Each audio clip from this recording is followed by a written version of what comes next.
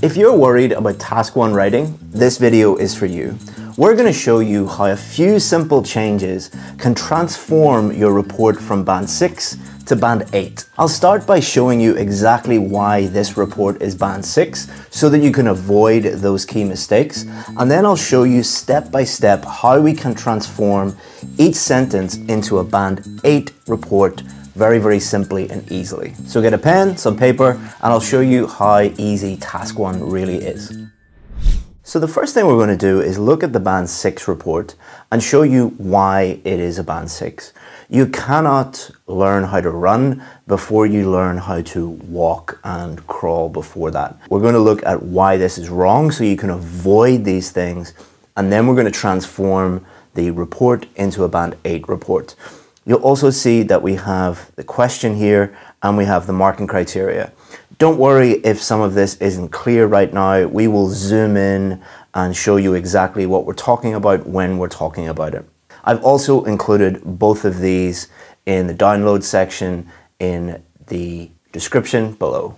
So let's look at the difference for task achievement for Band 6 and Band 8. So for Band 6, it states presents overview with information appropriately selected. So it is directly mentioning the overview. The overview is the most important paragraph in the entire report. It's the only paragraph that they specifically mention in the marking criteria. So that should be an indication just how important it is. Before you do anything else, master writing your overviews first. And within an overview, you're going to have key features, the most important things from the data. And it says key features may be irrelevant, inappropriate, or inaccurate.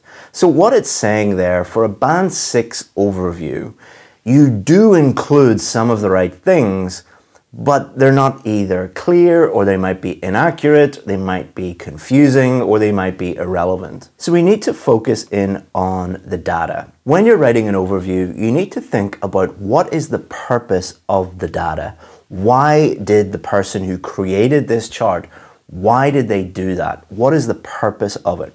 And this is real data that was featured in the Financial Times. So when we look at this, we can see that it is doing two things. When we see a line graph over time, it is showing the general trends over that time period. So we're looking for generally what is happening between 2008 and 2022, because that is the purpose of this chart.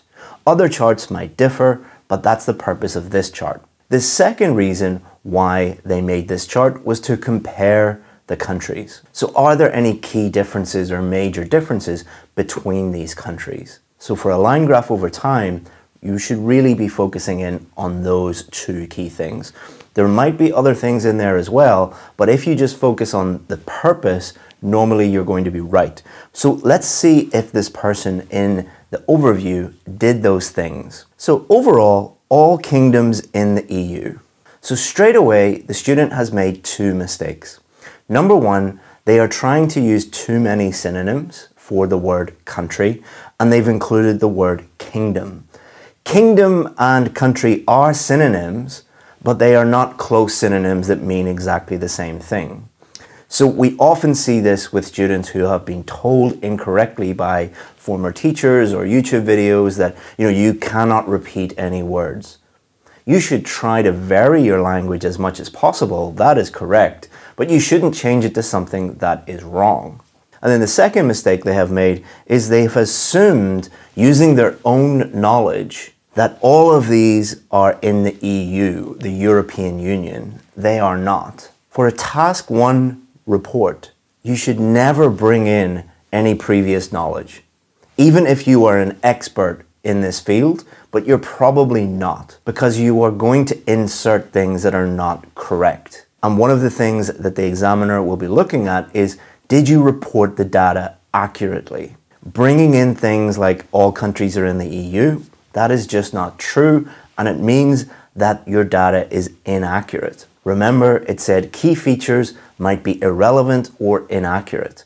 So even though you are mentioning the key features, You are talking about kingdoms, which isn't accurate, and the EU, and it says nothing about the EU here in the data. The second thing they say here is in 2022, with the UK rising the most. Now, did all countries increase in 2022? No, again, this is wrong. If we look at Estonia, we can see that Estonia decreased in 2022. And this often comes from students just getting lost in the data, spending way too much time looking at the data. They're under pressure. I understand that this is a stressful situation, but you need, especially in your overview, to think about what you're writing. Is what you are writing actually true? And the easy way to check that is, look at what you wrote and then look at the data. Do they match? Does it mean the same thing? And then the UK rising the most? Well, it's unclear if that is actually true. The UK does rise the most between 2018 and 2022, but this person is talking about the biggest increase in 2022. Sweden has a very similar, if not exactly the same percentage increase in 2022. So again, you're mentioning key features, but they're not accurate. This often comes from students being taught that just look for the biggest and the smallest and the most dramatic things in the data. That doesn't necessarily get you to the right answer. Again, always think of the purpose. Next sentence, it is also clear that all countries fluctuated significantly through the given period. Is that actually true? No. So 3 countries did fluctuate significantly. Latvia, Estonia, and Sweden. You can see that they are very, very large swings in their data. But if we look at Ireland, if we look at the United Kingdom, and we look at France, particularly France and Ireland, there's not a huge amount of variation. It's actually pretty steady. So again, it's nearly correct. They are mentioning key features, but they're just off by a little bit. And then they've added in at the end there, Ireland was the lowest. That's a little bit too general. Like, what are you talking about? Lowest when? Lowest overall? What are you actually talking about? And then Estonia was the highest. Was it the highest? I think they're just looking generally at the data. And again, this often comes from students being taught, just say the biggest, the largest, throw that in there, throw some stuff against the wall, and hopefully some of it will stick. That's not what we're doing here with the overview. But don't worry, with a few small changes, we can change that to a very, very good overview. I also want you to look down at the bottom here at the conclusion. So remember when they talked about the overview, they talked about whether the overview is inappropriate or not. What is a conclusion? Well, a conclusion is a summary of your main ideas or your opinion, what you think about something. Opinions are good in task 2. Original ideas are good in task 2. Task 1, all they want you to do is report exactly what you see. There are no ideas. There are no summary of your opinion or anything like that. So it is inappropriate to include a conclusion at all. The reason why a lot of students include a conclusion is because they have been told that you must include conclusions in task 2, and a lot of them get confused between task 1 and task 2. They are very, very different, and they are scored very, very differently. So here, in conclusion, I believe that all of these countries were impacted by the global pandemic, and this led to the large increases in 2022. A very common mistake is looking at the data and interpreting the information and giving your interpretation of the information. Now, this might be true, but you should never include your opinion or your interpretation of the data in your task 1 report. They're not asking you to do that. They're asking you to report exactly what you see. No opinion required. So again, they cannot really get over a 6 for their overview because there's a lot of inaccurate and inappropriate information in there. The next thing that the examiner will be thinking about for task achievement is whether your data is accurate or inaccurate. So there's 2 main ways that you can be inaccurate. Number 1 is simply reporting something that is completely wrong. Like it says 18% and you wrote 8%, for example. That is just wrong. That is inaccurate. Again, they are testing your ability to look at something and then put it on paper accurately. The second way that students can be inaccurate, and this is actually a lot more common, is not being able to see exactly what is happening in the chart and just guessing what those values are. So for example, this one here, what percentage is that? So here in green, the green dot here, is it 3%? Is it 3.5%? Is it 4%? We don't really know. But what a lot of students do is they will write just a guess and put it on paper, and the examiner will look at that and assume that that's what you believe is accurate, not a guess. So here in the first sentence of the details paragraph here, to begin with, the Scandinavian countries, Latvia began the period with 17%. So if we look at Latvia here, it's not very clear that this is 17%. It's kind of halfway between 15 and 20. So if you write 17%, it's wrong. So what could you do instead? Well, you could write around 17%, approximately 17%. That is way more accurate. Again, the examiner can't talk to you after the test. They can't send you a WhatsApp text and say, like, what did you really mean? Did you mean exactly 17% or did you mean around it? Oh yeah, of course I meant around it. Like, they cannot do that. They're going to judge you based on exactly what you put on the paper. And if you look throughout this report, you will see lots of mistakes like that. Guessing what the values are, but putting them on paper as if they are exact. Now you might think that that's very strict, but you know, imagine a doctor or a nurse or a pharmacist who had that, you know, sloppy attention to detail. They might kill somebody. That is really what they're testing. You know, it's not just people in the medical field, but you know, if you're an engineer or a lawyer or anything, attention to detail is very, very, very important. So they're testing your ability to convey accurately information, and part of that is writing things accurately. So that's why they're going to get a 6 for task achievement. Basically, their overview is full of inappropriate and irrelevant things, and they have lots of inaccurate data. If we move on to coherence and cohesion, it talks a lot here about how you present the data, how you organize the data. So for band 6, it states arranges information and ideas coherently, and there is a clear overall progression. If we compare that with what it says for band 7, logically organizes information and ideas. Now there's a big difference between arranging something and logically organizing something. And again, if we move up to band 8, sequences information and ideas logically. So I don't think the word logic or logically is actually helpful for students. The best way to think about this is think about the reader. What is going to help the reader? How can you organize the information in a way that helps the reader understand what you are writing about? Don't think of it from your perspective. What is the easiest way to write about it? Think about it from the reader's perspective. What way can you organize the information to make it easy for the reader to understand? So the first big mistake that we can see in this report is they have just wrote about everything. That's not actually what the question asks you to do. The question asks you to select key features and to write about them. It doesn't ask you to write about everything. And this not only will lower your score for task 1, it will also lower your score for task 2.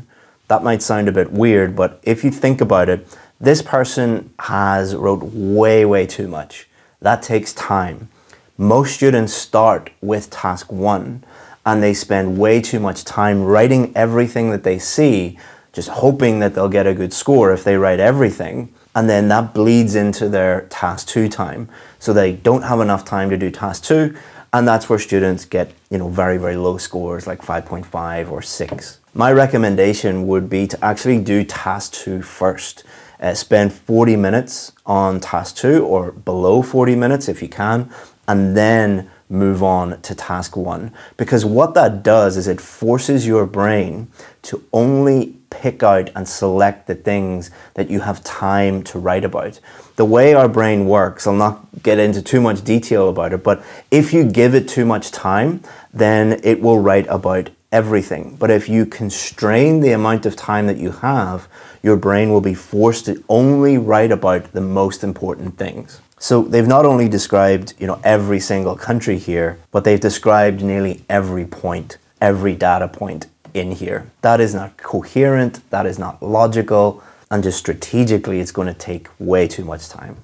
The next thing you need to think about is arranging those ideas logically. So, how are you going to do that? So you need to look at the data and think, how can I group countries together in a way that makes sense? So let's have a look at what not to do, how not to do that, and then we can show you a much, much better way. So what this student has done is they have grouped the countries into Scandinavian countries and Western European countries. So there's two problems with this. Number one, the data is not comparing Scandinavian countries to Western European countries. If the data was doing that, then there might be an argument that that's a logical thing to do. But the data simply isn't doing that. The second problem is some of them are not Scandinavian countries. Latvia is not in Scandinavia, and Sweden is in Scandinavia, but it's also in Western Europe. Again, this is one of these problems where students take knowledge, often incorrect knowledge, and put it into their Task 1 report. I think it's because many of you come from education systems where you get points for, correct information, and a lot of your education systems prioritize memorization of facts, and you think if you put lots of facts into your IELTS writing, you're going to get a high score. It's not a memorization test. It's not a facts test. And a lot of you, your knowledge of the Western world is extremely limited. Believe me, I have at least 1 or 2 people a day that tell me that my own country is in a different country and that I'm a different nationality than I really am, even though they've never been here. Also, the way that they have grouped these is they've just looked at what are the first 3 that they see at the top, and then what are the bottom 3. That, again, is not logical. There's no reason to do that. Another way to think about the word logical is, why are you doing that? What is the reasoning? And if we look at the data later, we'll be able to see that there is a very, very clear reason to group these together. The next thing that the examiners will be thinking about is your use of cohesive devices. Some people call these linking words. They are words like to begin with, overall, in conclusion, therefore, however, words like that. So for Band 6, it talks about faulty or mechanical use. Faulty means you're using them incorrectly. So maybe the meaning is wrong or the spelling is wrong. And mechanical refers to inserting them everywhere, overusing them. This comes from a lot of students being taught by teachers that the more you use, the higher your score, or the more complicated cohesive devices you use, the higher your score, or you must include at least one cohesive device in every sentence. All of those 3 things are completely untrue. You should only use cohesive devices when it's appropriate to do so, and you should only use the simple ones that you know how to use, you know how to spell, you know the meaning of. So for example, this one, contrastingly. So the student here is trying to use a very long, complex word because they think that will boost their score. But what actually happens is they've spelt it incorrectly, and it would be much easier just to write in contrast, for example. That's simpler, easier to remember, and if they did that, everything would be fine. The next thing they will look at is your paragraphing. This student did a fine job with paragraphing because they have clear space between each paragraph. It's very easy to see where one paragraph ends and the next begins. But when I asked all of you to submit your ideas and your reports, I think only one person actually put paragraphing in. These are the easiest points to gain and the easiest points to lose. All you have to do is just skip a line. Why do we do this? Well, it's not to help you get a high score, it's to help the reader, all right? We use paragraphing as a tool to help people understand what we're writing. So make sure you do it. So now let's move on to lexical resource. Lexical resource is just a fancy way of saying vocabulary. And to put it very simply, did you use the words correctly? Was the meaning correct and the spelling correct? They'll also look at things like collocations, for example, but focus in on, does the word mean what you think it means, and is it spelled correctly? So for example, we've already talked about kingdoms. Kingdoms is not the same as countries. If they change this to maybe states, for example, that would be fine. Kingdoms is not correct. They've spelt the word adequate here incorrectly. Here they've tried to use another synonym, province. These countries are not provinces. Province and country are synonyms, but they don't mean exactly the same thing. And you'll find little spelling mistakes and little meaning mistakes like that scattered throughout a Band 6 response. Then we move on to grammar. So if we look at this student, their grammar is not bad. The problem is not that they're making huge, big grammatical errors that stop the reader understanding what they're saying. It's that they're making small mistakes and they're making them frequently. So for example, the line chart illustrate, that should be illustrates. Overall, all kingdoms in the EU increase. That's a tense mistake. It should be increased. We're talking about the past. Again, here, witness should be past tense, witnessed. And you'll notice that nearly every sentence, more than 50% of the sentences have small grammatical errors in them. And that's really the hallmark of a Band 6 Task 2 essay or a Task 1 report. Most sentences have small grammatical errors. If you contrast that with Band 8, the majority of sentences are error-free. More than 50% of your sentences have no mistakes at all. So when you add all of those things up, that makes it a Band 6. Very close to being a Band 7 or even a Band 8, but all it needs is just a few small changes. So that's what we're going to do now. Okay, so this is actually a pretty good introduction. It just has those small spelling and grammatical errors. So all we're going to do is just fix those. Okay, so we've changed that to the line chart illustrates the proportion of adults who did not receive adequate health treatment between 2008 and 2022 in 6 countries in Europe. Now, if we look down at the question statement, we can see that the student has repeated the word adults. They could put something like, people over the age of 18 or something like that, but I don't want to give you guys the impression that you have to change every single word. When we speak to students, often they will waste a huge amount of time thinking about and trying to change every single word when they're paraphrasing. And again, this eats into their time.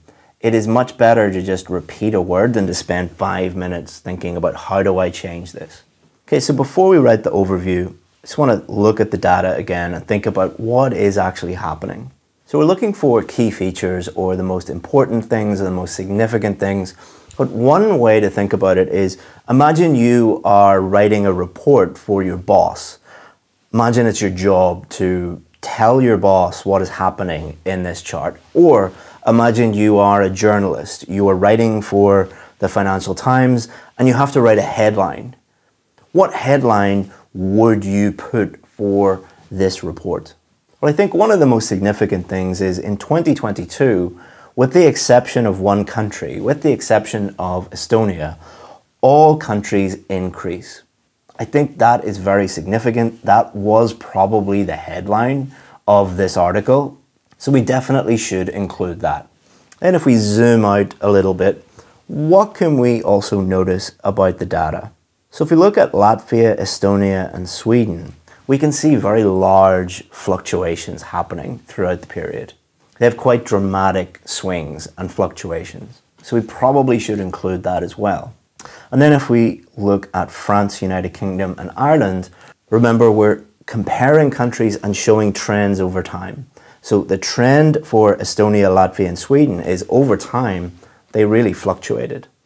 But if we contrast that, remember we're comparing countries, if we contrast that with France, United Kingdom, and Ireland, From 2008 to 2018, they were pretty steady, much more steady than, or steadier than the other three countries.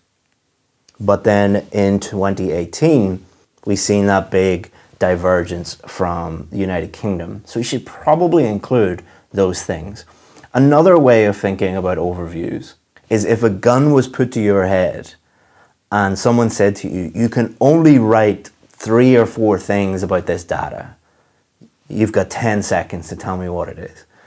Again, that sounds pretty extreme, but what that is doing is forcing your brain to really focus on what is important and what is not.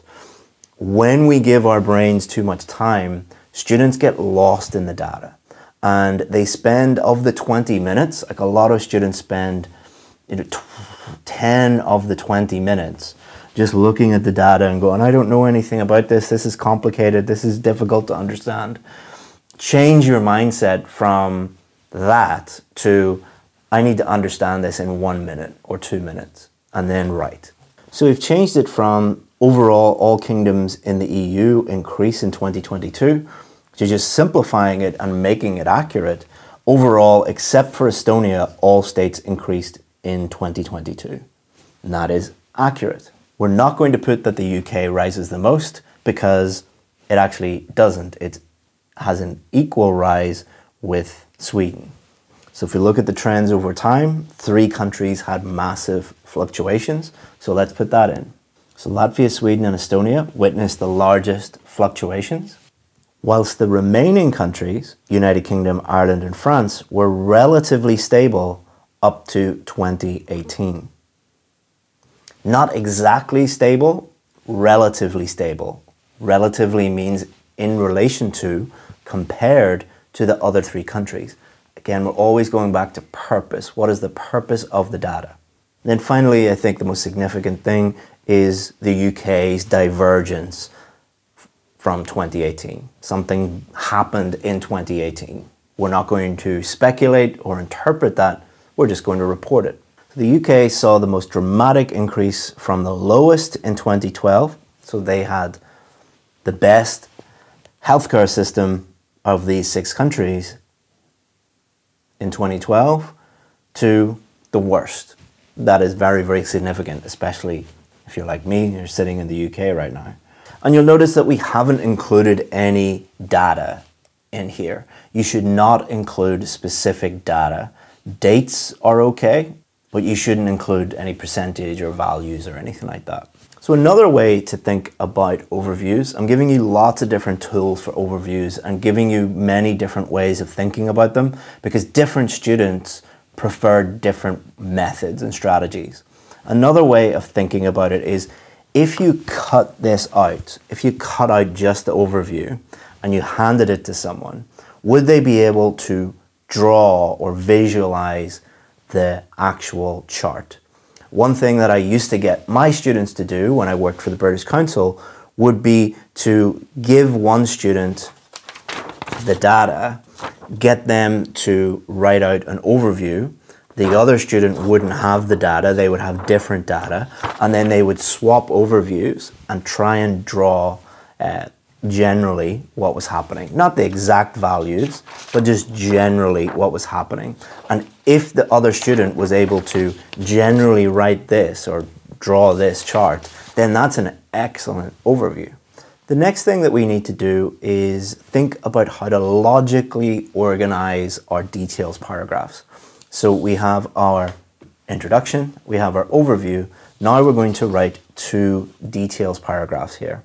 So that's good news because what it does is it forces you to think about which 2 groups are there. There's normally 2 groups of countries or whatever it is that is in the chart. Now, as I said before, an incorrect way is to group them by some kind of previous knowledge about the countries or to add your own interpretation. It is solely based on the data. Forget everything that you know about these countries. Just look at the data. So if we just look at the data, Latvia, Sweden and Estonia, we can group those countries together because they have these wild fluctuations. So we can group those into a details paragraph and talk about those or write about those fluctuations. Then if we look at France, United Kingdom and Ireland, those were the stable countries up until 2018, and then they all increased, but by different amounts. So that is a more logical way to present the information. Here are the ones that fluctuated, here are the ones that were steadier. Now you won't be able to do that with every single line chart over time. You have to look at the data and think about what is the most logical way, the easiest way for the reader to understand this data. So let's start off with Latvia, Sweden and Estonia. So we started off with Latvia had the highest number in 2010 with just over 20%. Contrast that with the Band 6 student. Latvia began the period with 17% of people unable to receive the required care, and this increased to 21%. So the two main differences there are the Band 8 student is selecting the key features. The Band 6 student is writing about everything. The Band 6 student starts in 2008, then talks about what happened in 2010, and then every single value nearly. What the Band 8 student is doing is they are selecting the most important data. 2008 for Latvia is not the most important thing. It is the fact that out of the whole chart, it had the largest number. So you can see the difference between, a shotgun approach, just writing everything, and a sniper approach, selecting. The next thing is the difference between the accuracy of the data. 21%, is this 21%? It might be like 20.4 or something like that. We don't really know. 21% is not really accurate. But just over 20%, nobody can say that is not just over 20%. That is a fact that nobody can argue with. But lots of people would say, it's not really 21. So write things that no one can dispute, that the examiner cannot say, well, that's not just over 21% or 20%. So we're writing about fluctuations, so we need to continue and write about that fluctuation that Latvia had. So what happened in 2010? Well, it steadily went down, so we want to describe that. However, this steadily decreased to below 10% in 2020. 2020, it gets to below 10%. So again, this student is selecting things to write about rather than writing about everything, and it's more accurate. Next, let's look at Estonia. What is noticeable? What is the most striking thing about Estonia? It has the biggest fluctuations. So we want to just simply describe that. So Estonia had the wildest fluctuations. You don't have to use the word wildest. It could be the biggest or the largest fluctuations, with around 6% in 2010, a massive jump to 20% in 2012. So we can be precise because it's right on the line here at 20%, so we can just say 20%, before falling again to 10% in 2014. Again, it's right on the 10% line, so we can say that. Now you'll see that in the Band 6 report, they then go on to say, and then steadying out to between 15 and 13% between 2016 and 2022. Now, this student has chosen not to continue on because they don't think that the rest of that data is significant or key. The key thing was to describe the biggest fluctuations. They've done that. You do not have time, nor are you required to write about every single little point. So we're going to finish with Estonia, continue on with the detail for Sweden. So what we can do with Sweden here is kind of divide it into chunks. This will help you describe not every single point, but the most significant points within the data. Let me show you what I mean. So we can divide Sweden into kind of from 2008 to 2020. So instead of talking about every single point here, we can just say in 2008 it was high, and then it steadily decreased to a low point here. So that's one chunk. And then the next chunk is this window here. But in 2020, it really increased. It was a dramatic increase. So instead of writing about here, then here, then here, then here, then here, then here, what we're going to do is write about here and then here, if that makes sense. So we didn't change much from the Band 6 student Just made the data a little bit more accurate by using approximations rather than exact numbers. And that really shows you the difference between band 6 and band 8 is not huge, but it is quite easy to transform something with just a little bit more knowledge, a little bit more practice, a little bit more feedback. Now let's look at the data we're going to write about for the remaining 3 countries. So United Kingdom, Ireland, and France. And if we divide it into 2 kind of windows or 2 chunks, so this time period is quite boring. Nothing's really happening. There's just slight variations. It's quite steady. But this period, things start to happen. So that's exactly what we want to write about. So France, the UK, and Ireland all started below 5%. So what we're not going to do is say France started at 5% and then write lots of stuff about France. And then the UK started at 5% and then Ireland started at 5%. So we don't have time to do that. And because they're all grouped in and it's quite boring, we can just say, this is what happened, group them together. And then nothing really happened between 2008 and 2018. So we're not going to include that. We're not going to write about it. We don't have time and it's not significant. It's not key. We need to use our time and use our word count to focus in on this second, more exciting period. But don't write it's exciting or it's boring. All right, that's opinion. Just using that as a teaching tool. So the UK diverged from the other 2 in 2020. So they were all kind of doing the same thing, and then one diverged, did something different. And we can use referencing here the other 2 because we've made it clear to the examiner that this paragraph is about France, the UK, and Ireland. So it's okay to use referencing like that, the other 2, because it's clear who the other 2 are. So increasing dramatically to just under 10% in 2020, then about 15% in 2022, the highest of any country in that year. So the lowest percentage in 2022 was in Ireland, which only rose from around 3% in 2020 to just below 5%. There's nothing really interesting about Ireland apart from at the end of the period, it has the lowest value. And the important thing to remember here is you can see that there's not a huge difference between the band 6 paragraph and the band 8 paragraph. All we're doing here is just selecting the appropriate data, not making it shorter just to make it shorter, but selecting the most appropriate data, the most significant, the most key data, reporting it accurately and using accurate grammar and accurate vocabulary to do so. But there's no dramatic changes as such. The difference between band 6 reports and band 8 reports is nothing to do with intelligence or English level. It's just doing what they want you to do to get a band 8. And they tell you exactly what they want for a band 8 in the marking criteria. And to sum that up, it's just selecting the most important data and presenting it clearly using accurate vocabulary and accurate grammar. And if you do that, you're going to be much better off and give yourself a much better chance of getting a band 7, 8, or even 9. So that's how to transform a band 6 task 1 report into a band 8 report, but you need to do task 2 as well.